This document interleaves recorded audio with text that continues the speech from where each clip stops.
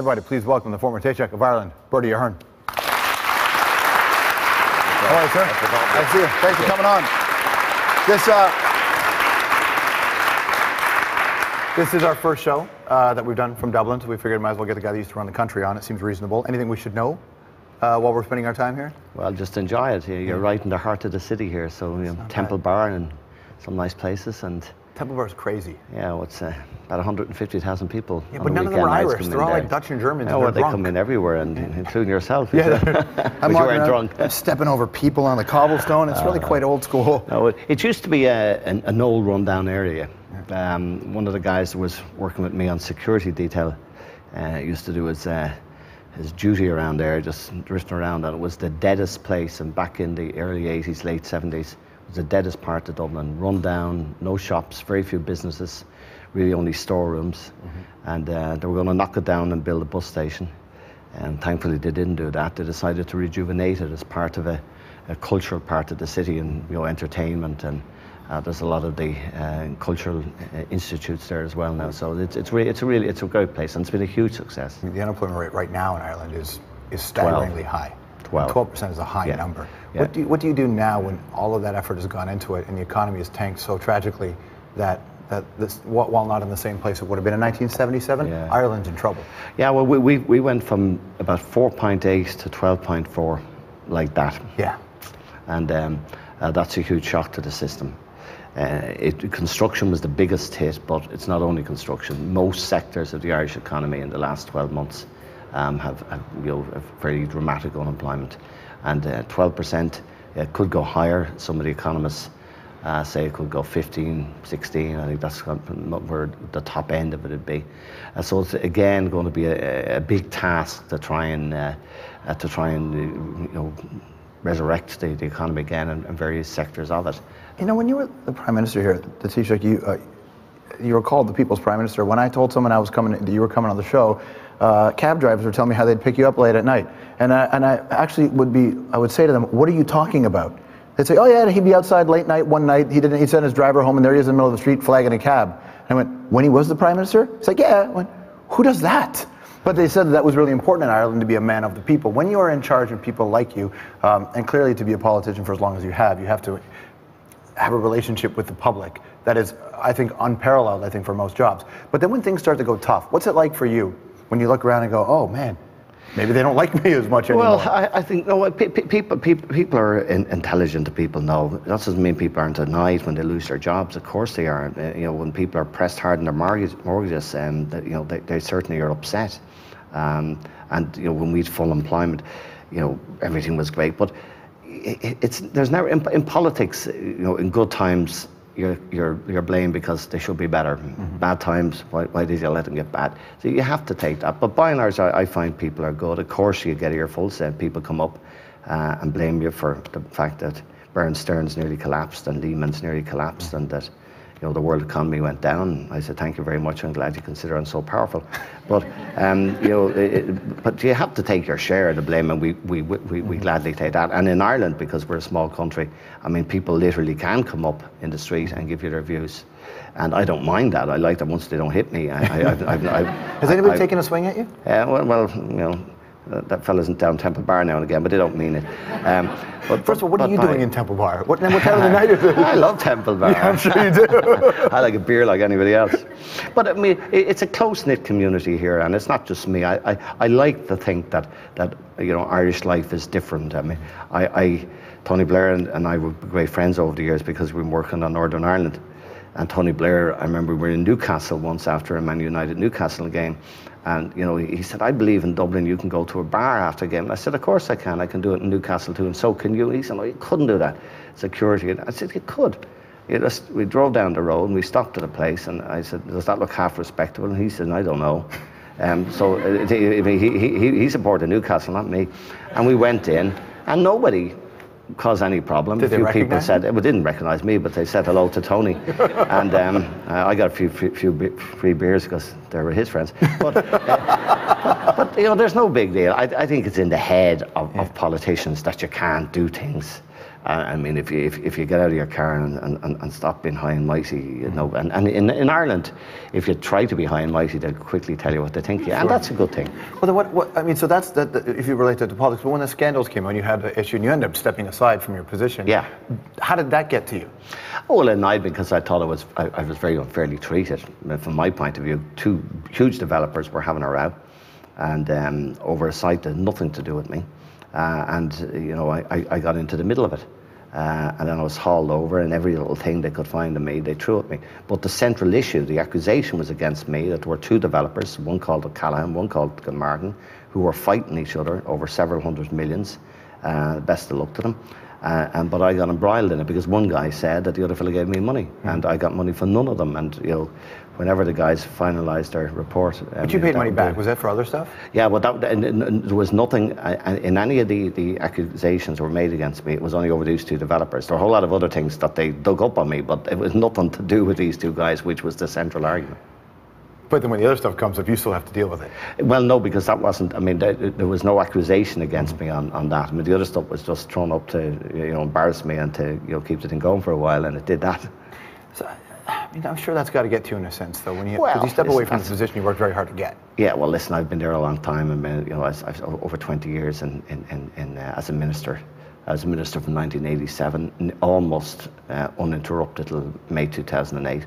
I've been in Parliament since '77, so you know, there's always something. You don't get too excited. But I would have liked to have been around for the period, because it was a difficult period. It was a good challenge, and I think I would have had things to offer it. But well, I want to come back and talk to you about what you'll do next. But you mentioned Tony Blair, Northern Ireland. Tomorrow on the show, we're running a piece about the troubles up there and what it's like now, and just getting a tour from a taxi cab driver about the region. You came into power just, I think, the year before, essentially, the Good Friday Agreement. Like this was a big part of your mandate, wasn't it? It was. We started negotiating the Good Friday Agreement in September '97, and we brought it to conclusion in '98, Friday '98. So it was kind of 7-8 months of negotiations to bring it to an end. And that was in some ways, that was the easy bit. Negotiating it was easy. Implementing it took nearly 9 years after that. Were you confident that because people had been, you know, they thought they were going to get peace at some level?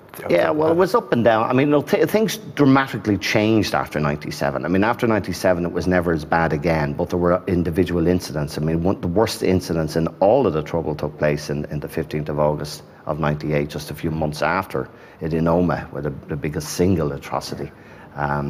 And then there were other, you know, events that happened and other tragedies that happened. But I think after Good Friday Agreement, it was never as difficult again. But even to this day, I mean, there are a small group of people in Northern Ireland who are hell-bent in engaging in violence. But I think 98%, you could say, of the people now got a peaceful means. Northern Ireland is doing well. Its economy is doing well. Unemployment in Northern Ireland today is half of what it is in the south. So I imagine when you look back at the Good Friday Agreement, it's just such a different thing for you, because you had the signing of the agreement and the funeral of your mother at the same time. Yeah.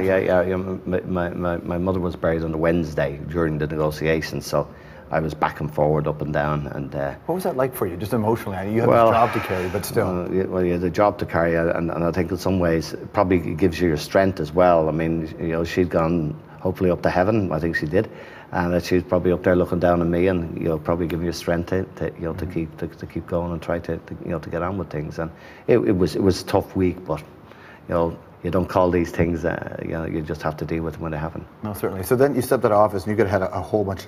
By the way, are you going to run for the presidency? Are you going to do that? That's an interesting question. Yeah, it's a somebody say that to you. But that's not an answer, though. Interesting question's not an answer. Let me rephrase this. All right, no. Are you going to run for the presidency? Is that a possibility? Well, no, my answer to it, because people keep asking me, my answer to it is our president is in office until November 2011, and we've never had a campaign in this country that was longer than 6 months. So sometime by March or April 2011, I had to make up my mind. Are you open to that job? I'll tell you that in April 2011. If you don't have that job, will you be going for the leadership of the EU after what's going on, with Lisbon and all that? The role of the president will change for the EU. Yeah, would you go for that? I mean, that was a job I was interested in before. I don't think I'm in a strong position because that time I'd been president of Europe in 2004, and the idea was that the agreement was to be ratified, and then it might have come up in 2006. And so I think there'll be far bigger players than me the next time around. I think Tony Blair might be one. I think Jean-Claude Juncker, who's the Prime Minister of Luxembourg, who's been, kind of in the European Council now. No one's even heard of Luxembourg. Yeah, but they keep on getting the top jobs in Europe. They do, it's right? Amazing. They're small. Yeah, small is beautiful, but they're smaller than us. And Bill Clinton might even be up for that job. No, Bill is making too much money. He's doing just fine. And I guess you took a day job writing sports. We'll come back and we'll learn a little bit about sports with Bertie Ahern when we return on the hour. Unlike American football, where they were all padded up and you couldn't hurt them if you tried, Irish football has nothing on. If a fella takes a straight hit, real men, not dummies. And so it's a real game.